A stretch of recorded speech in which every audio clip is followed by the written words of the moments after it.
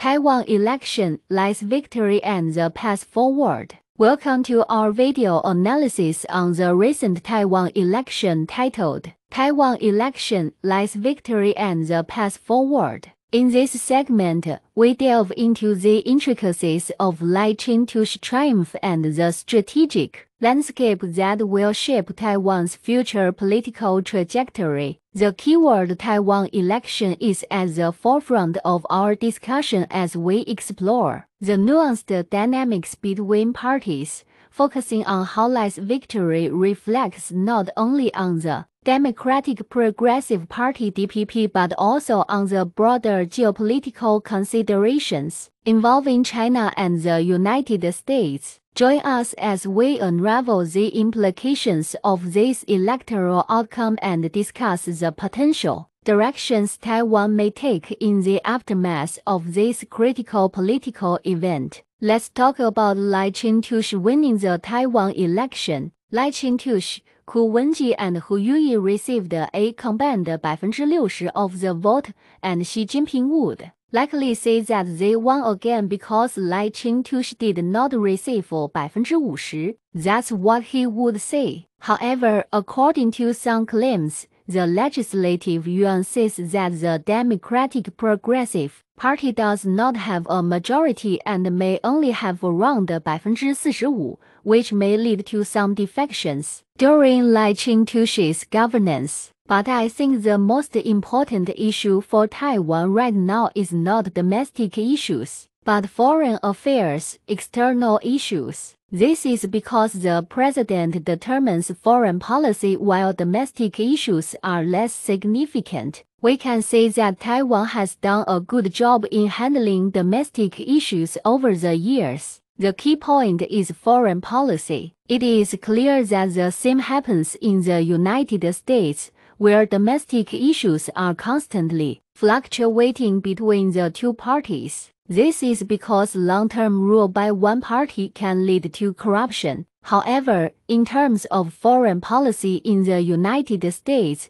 it is important to determine whether the country will follow an isolationist or a globalist approach. For example, when Roosevelt served as president for several decades, particularly in the lead-up to World War II, he pursued a consistent foreign policy line. Regarding domestic policy, during Roosevelt's presidency, he did not have complete control over Congress, as there were also isolationists within the government. However, the crucial point is that foreign policy is paramount. Foreign policy determines national security, and as Taiwan currently lacks a sense of security is one of the three most important aspects of a nation, along with diplomacy and the military. Many people are concerned about Australia, but even if the Labour Party wins, the United States will not be worried about China taking over Australia. This is because in terms of foreign policy,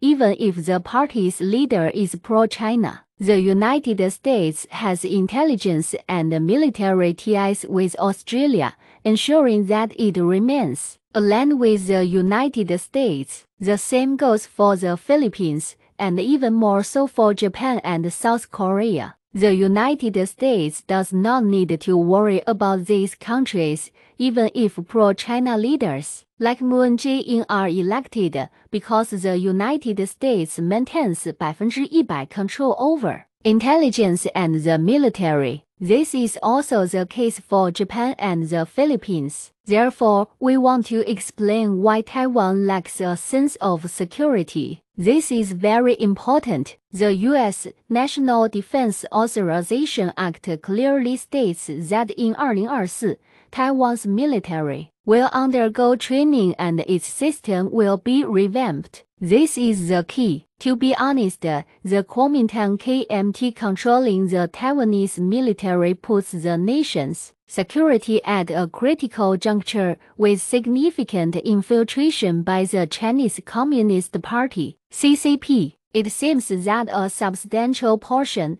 around 50–60%, of the military has already being compromised.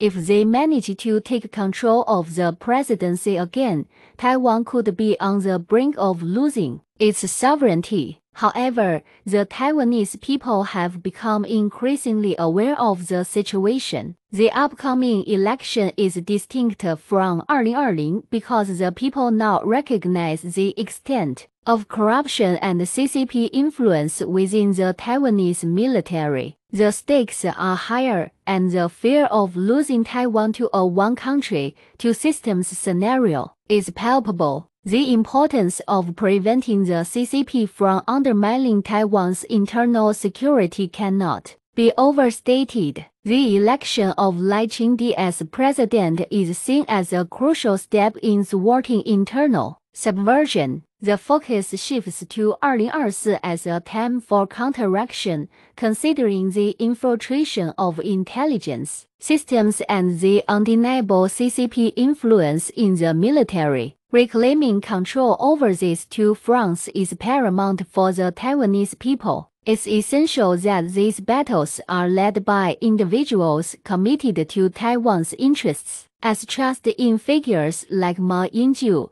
who expressed confidence in Xi Jinping, is eroding, Xi Jinping is well aware that Lai Ching's potential election would be a significant setback for him. However, Xi has prepared a contingency plan expected to unfold after Lai's potential victory, likely around May. The United States, anticipating CCP interference, has already expressed its readiness to intervene. Post-election, Lai Ching's potential presidency is just the beginning of the real challenges. The term hard battles is akin to the situation faced by Zelensky in Ukraine. Xi's subsequent moves involve an escalation of internal subversion. The core of CCP's power in Taiwan, particularly in terms of illicit financial activities, will be targeted. This involves tackling the dark politics within Taiwan's legislative institutions and addressing military issues, a scenario that undoubtedly leads to conflicts and confrontations. In essence,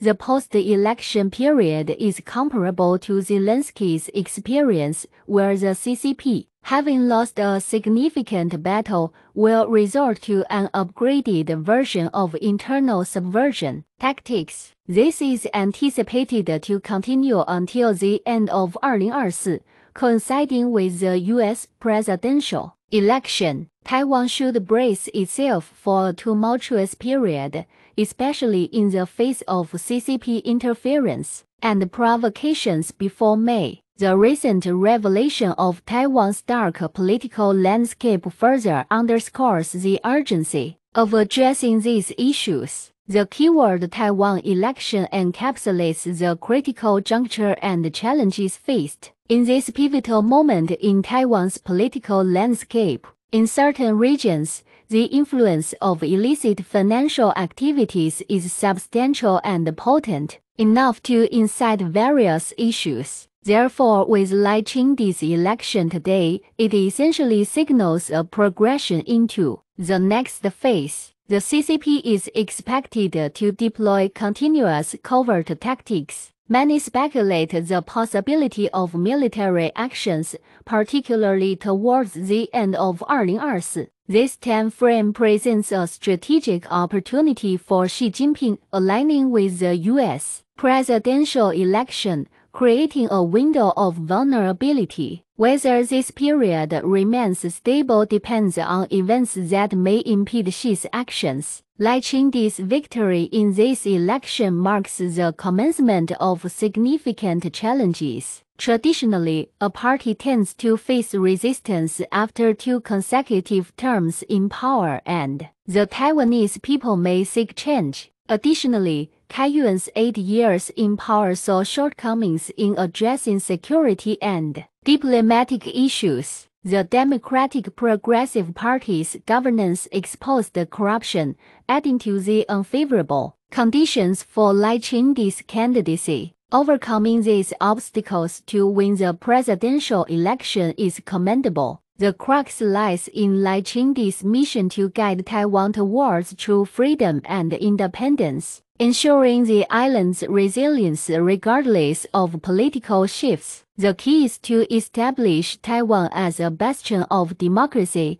impervious to external influences. This election places a heavy responsibility on Lai Ching to fulfill a mission that was not accomplished during Kaiyuan's tenure. Despite the challenges, including economic pressure from the CCP, Lai Ching's victory is a testament to his commitment. The critical mission ahead involves securing the return of U.S. military bases to Taiwan, a move that would transform the security landscape and free Taiwanese citizens from compulsory military service. Joining international alliances such as the Quadrilateral Security Dialogue (Quad) and trilateral talks with the U.S., Japan, and South Korea further fortifies Taiwan's position. The integration into intelligence sharing networks, like the Five Eyes Alliance, and implementing legislation akin to the Racketeer-Influenced and Corrupt Organizations RICO Act,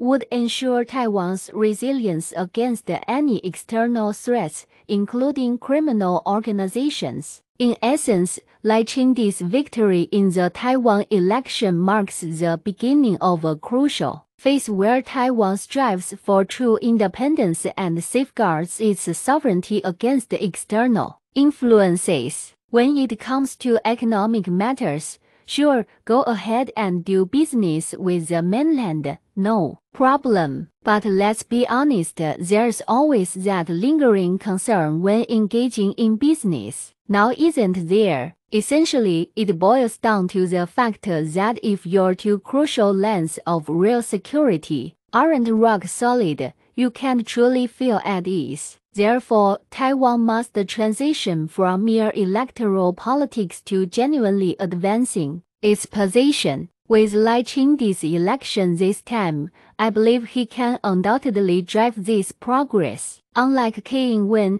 who had a somewhat cautious approach, Lai Ching is unafraid to provoke and lay a solid foundation. Realizing true multi-party rotation is beneficial for internal affairs, even if it requires sacrificing a bit during this critical time. The flexibility of democracy is crucial, as demonstrated by historical moments like Roosevelt's wartime measures in the U.S. China is genuinely apprehensive about Lai Ching's election because every move in the upcoming steps has been meticulously prepared by the U.S., as outlined in the 2024 National Defense Authorization Act. F-16s have been upgraded, indicating a robust defense against any attempt by the CCP to take Taiwan. The critical mission ahead involves sacrificing some internal affairs temporarily for the greater cause. In times of war, even democratic nations like the US have demonstrated the need to prioritize external threats over internal concerns. The key is to maintain flexibility in democracy, especially during critical moments. China fears Lai Ching's presidency because it disrupts their calculated plans, and the US is well prepared for each step, making it challenging for the CCP to carry out its schemes. Lai Ching's election marks the beginning of a crucial phase for Taiwan's pursuit of true independence and sovereignty. It is a call for resilience against external influences and a commitment to securing the island's future irrespective of political shifts. The Taiwan election outcome is a testament to the people's desire for a leader who will safeguard their freedom and independence. Lai Ching's most crucial ideology revolves around the belief that peace is achieved through strength. This is a concept he emphasizes, distinguishing himself from Key Ing-wen. In essence, strength in this context refers to economic independence from mainland China. Lai Ching envisions Taiwan expanding its global presence, much like Japan or Israel, rather than relying on China. The second aspect of peace, according to him, lies in national security built on self-reliance, akin to Israel's approach in the Asia-Pacific region. Lai Ching advocates for Taiwan to emulate Israel, a small nation with robust technological capabilities and a genuine understanding of national security as the defense of freedom and independence. Lai Ching's outlined path is clear and explicitly targets the weaknesses of the CCP. His approach involves making Taiwan genuinely powerful in terms of military and intelligence capabilities. Drawing parallels with Israel, he highlights the need for Taiwan to be a staunch ally of the U.S., just as Israel relies on American support for its defense. This strategy involves substantial military aid and equipment, similar to the billions of dollars worth of supplies the U.S. provides to Israel. By adopting a strong defense posture and signing strategic defense agreements with the U.S., Taiwan can strengthen its position without the need for constant military purchases. Lai Ching's vision is a departure from the previous approach of balancing between pro-China and pro-US sentiments. He aims to break the current status quo and directly engage with the U.S., entering the White House and Congress. The goal is to establish direct contact with U.S. leadership, participate in the United Nations, potentially oust the CCP from the UN Security Council, and fundamentally alter Taiwan's position on the global stage. The emphasis is on breaking free from the fear of upsetting China as seen in the previous administration's reluctance. Lai Ching envisions a Taiwan that is economically robust, globally engaged, and secure in its independence, a departure from the conventional electoral politics. The focus of the Taiwan election should shift towards a clear direction, steering away from the prior cycle of elections maintaining the status quo. As we conclude our insightful analysis of Taiwan election, Lai's victory and the path forward, it's evident that the keyword Taiwan election encapsulates the essence of this pivotal political moment. Lai Ching's win reverberates beyond mere party lines, influencing Taiwan's stance on security, economic independence, and global partnerships. If you found this video helpful in understanding the intricate layers of Taiwan's political landscape, remember to like, share, and smash that subscribe button for more in-depth analysis. Stay tuned to the Capture the Intelligence channel for the latest updates on the Taiwan election aftermath and other critical global affairs. Your support keeps us motivated to bring you valuable insights.